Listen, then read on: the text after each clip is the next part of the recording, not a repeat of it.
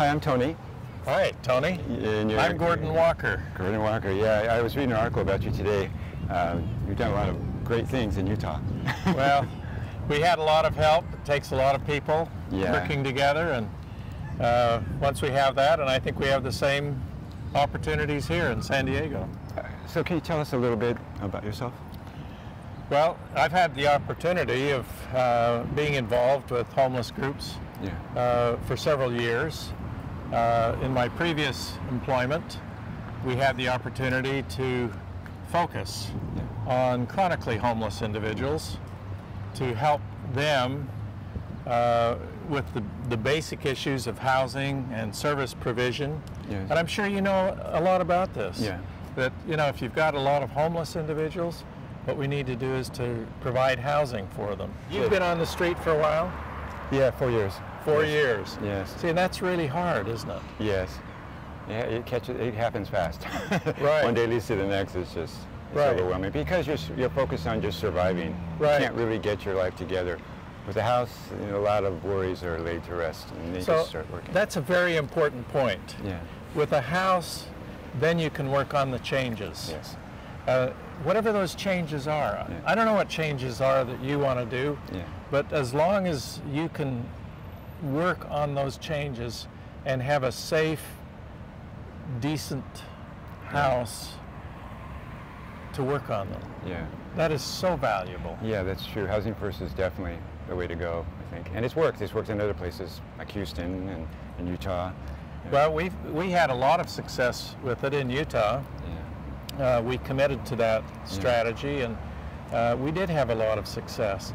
The people from Houston came in and visited us. Did they? They came in, they brought their whole teams in 2 different times as they were trying to figure out what to do.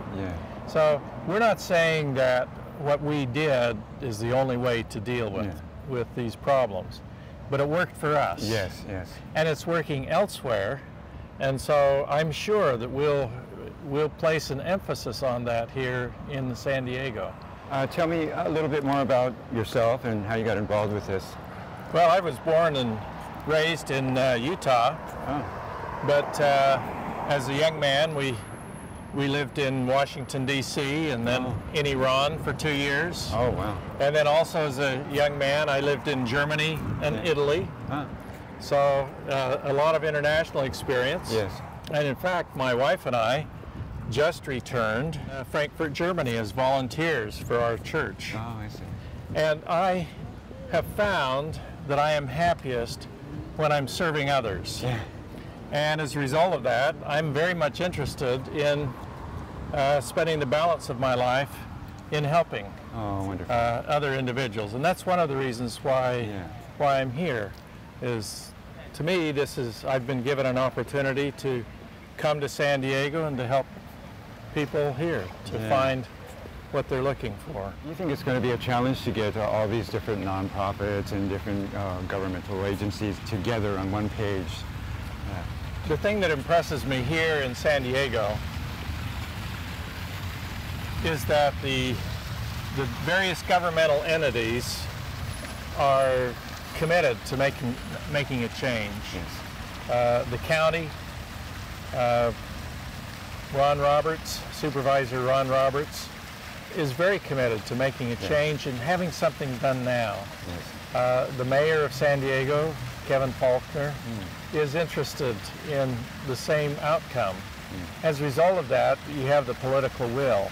Then we have to work with the service providers to make sure that they're using best practices and being very efficient with resources. There is a limit of resources, and as a result of that, we have to make sure that we use them efficiently.